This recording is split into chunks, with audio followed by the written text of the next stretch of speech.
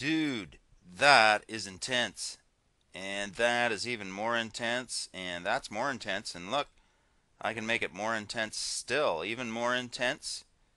And I can make it less intense.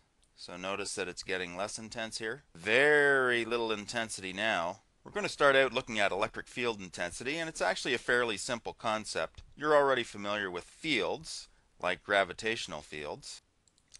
And when you were playing electric field hockey, you were also seeing fields being created, or areas that had direction and magnitude in a given space. And so you can see the field is represented here by the arrows and by how dark the arrows are. So the field changes everywhere around this particular charge. So field intensity really means force per unit, where force is a vector quantity. So for example, the Earth has a gravitational field of 9.8 newtons for every kilogram towards the center, and that's when you're on the surface of the Earth. And the magnitude here is easy to calculate. We know how to calculate the force of gravity between two bodies. We just have to figure out how much it is per unit. And so we're just going to divide this by the mass of the second body, however many kilograms that is. And this is going to give us newtons per kilogram. And so we just take our Newton's law of gravitation here and we divide it by the second mass. And we end up with this simplified version, G big M over R squared.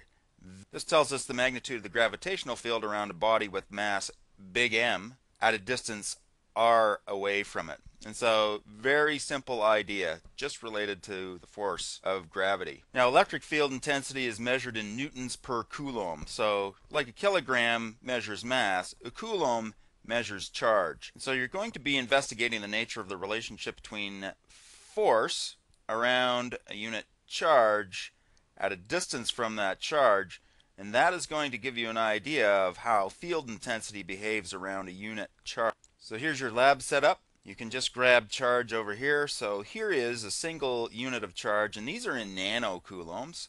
And I've turned on the grid here, and I can see when I put my electric field sensor in here, I can see the size of what is basically the force vector. And so when I'm examining the relationship between charge and force, what I'm going to do is I'm going to change that from 1 nanocoulomb to 2 nanocoulombs, and I'm going to see what happens to the force vector there.